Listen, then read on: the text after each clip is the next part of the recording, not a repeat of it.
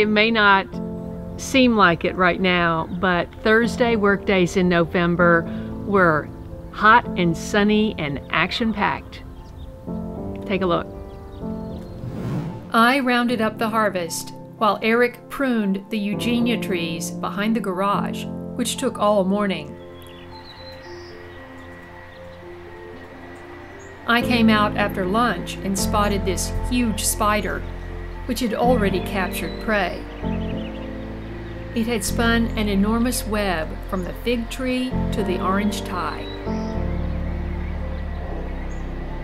I checked on Eric's progress in the back. He pointed out this hummingbird nest he'd spotted in the camellias. I noticed the shredded paper woven into the nest from the package I opened the week before. We had a lot to accomplish in the afternoon. The first project was to plant more garlic. One of my subscribers, BJ Court from Louisiana, sent me 3 varieties of garlic.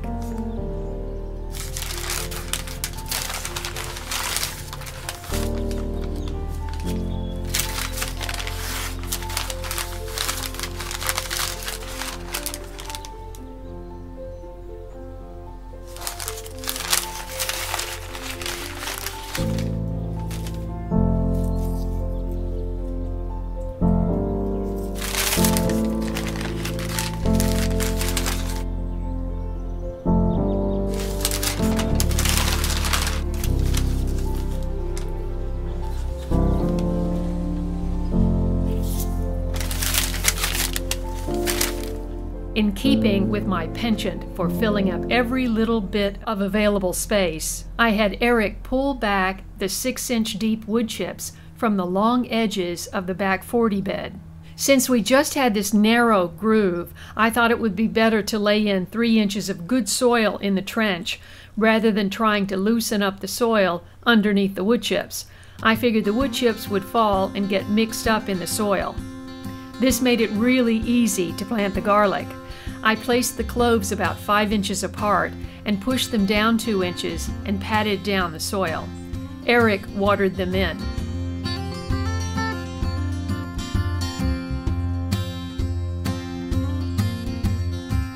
Then we did the other side and pulled the wood chips over the dirt. Last, Eric added more chips to fill in the groove. I had Texas Rose on one side and Chestnut Red on the other. The third variety got planted a week later. Next project. Okay, we've got a couple more babies. Little ones. We got to plant. Love these things. This had beans growing in it during the summer, and it's all caked and hard, and I want to reboot this to plant in it. And one of the big problems with this planter is that the water always went straight through because there's no holding tray. So I'm going to use a small Oya or Ola in there, and that should really take care of it. But now we're looking through this soil and we see that the grubs have buried into that. You've got one here, right? That's one. How many do you have? You have more? Oh, there's one. So the raccoons really missed out. That's just been sitting there. And could have easily dug into there. All right, we'll see how many we get. Oh. I'm gonna leave this by the driveway, and these raccoons had better come and eat these tonight. There's at least 10 in there.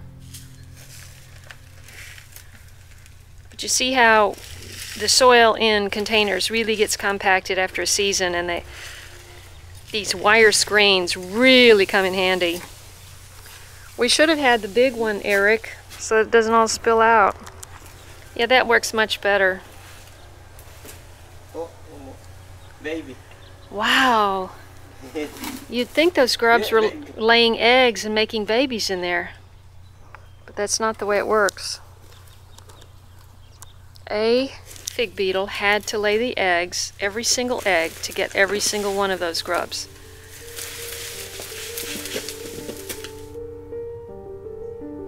Once again, I added some azomite minerals and organic plant food to the mix.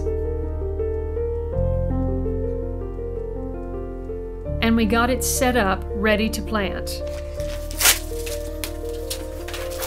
Ah, 2 more.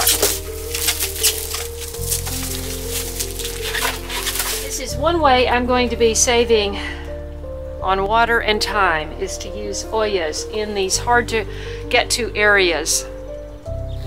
And also in containers that leak the water out the bottom, such as this self-watering planter that got slightly dinged with our car and now it leaks.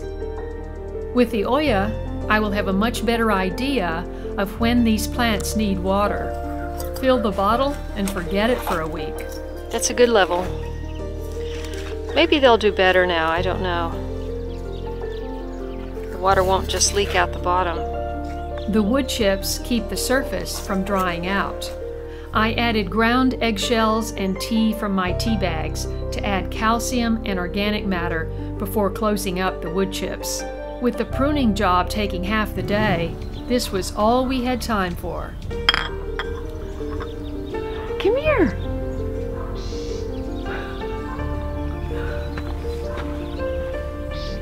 There are 2 hummingbirds. It must be a male and a female, and they must have a nest in that tree because every time I come out to my cozy corner, they're buzzing around like, don't you get too close.